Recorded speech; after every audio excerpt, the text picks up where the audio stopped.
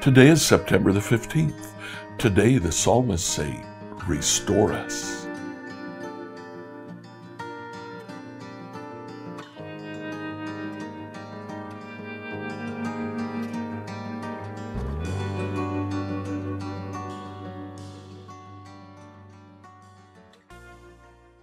On Sundays, as we read through the Bible in a year, we read Hebrew poetry. Today, please read Psalms 81 through 85. Now, these psalms, the first three from Asaph, the last two from the sons of Korah, are all about restoration. In 81:7, the psalmist says, "You cried to me in trouble, and I saved you. I answered out of the thundercloud and tested your faith when there was no water at Meribah." Restore us. 82:3 and 4. "Give justice to the poor and the orphan. Uphold the rights of the oppressed and the destitute. Rescue the poor and helpless. Deliver them from the grasp of evil people. Restore them." Then 85, the first verse says, "Lord, you poured out blessings on your land. You restored the fortunes of Israel."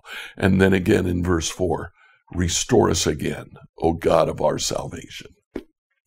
Enjoy today as you read Psalms of Restoration, Psalm 81 through 85. Psalm 81. For the choir director, a psalm of Asaph, to be accompanied by a stringed instrument. Sing praises to God, our strength. Sing to the God of Jacob. Sing, beat the tambourine. Play the sweet lyre and harp. Blow the ram's horn at the new moon, and again at the full moon to call all festival. For this is required by the decrees of Israel. It is a regulation of the God of Jacob. He made it a law for Israel when he attacked Egypt to set us free. I heard an unknown voice say, "Now I will take the load from your soldiers. I will free your hands from their heavy tasks." You cried to me in trouble, and I saved you. I answered you out of the thundercloud and tested your faith when there was no water in Meribah. Listen to me, O my people, while I give you stern warning. O Israel, if you would only listen to me. You must never have a foreign god. You must not bow down before a false god.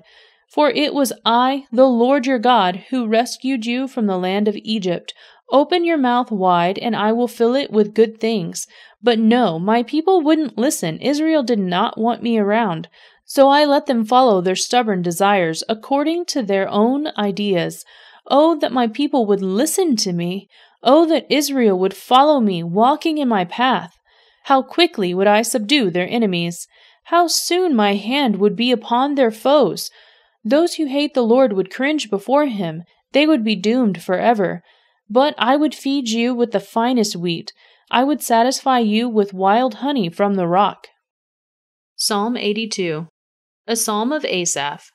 God presides over heaven's court. He pronounces judgment on the heavenly beings. How long will you hand down unjust decisions by favoring the wicked?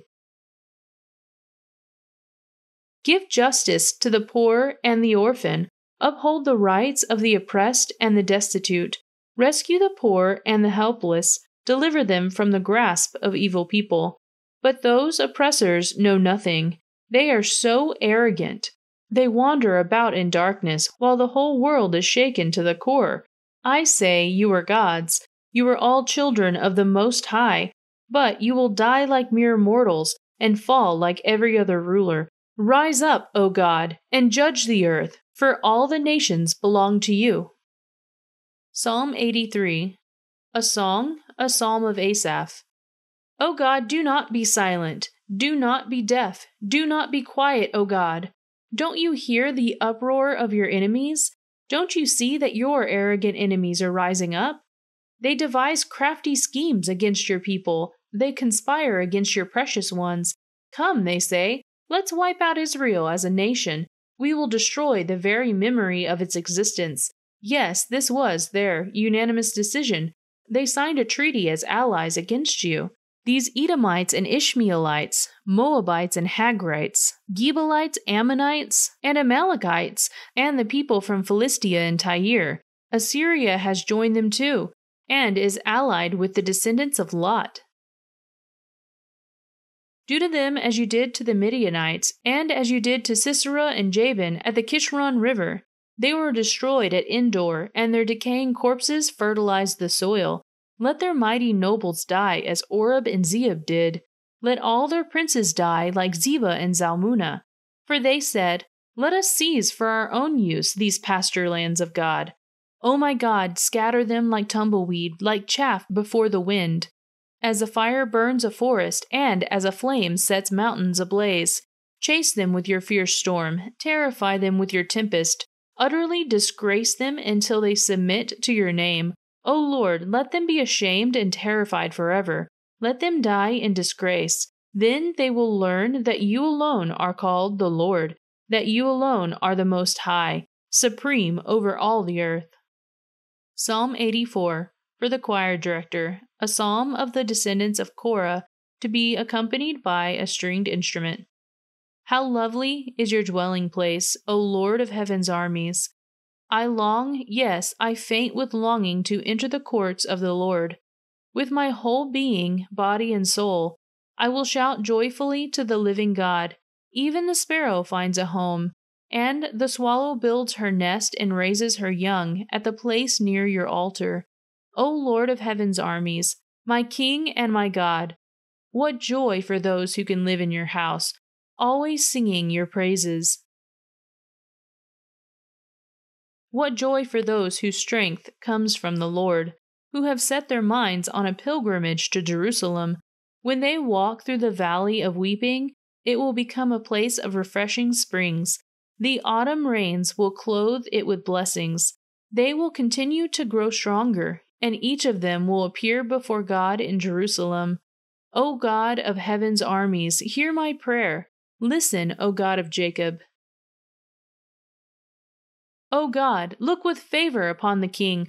Show favor to the one you have anointed. A single day in your courts is better than 1,000 anywhere else.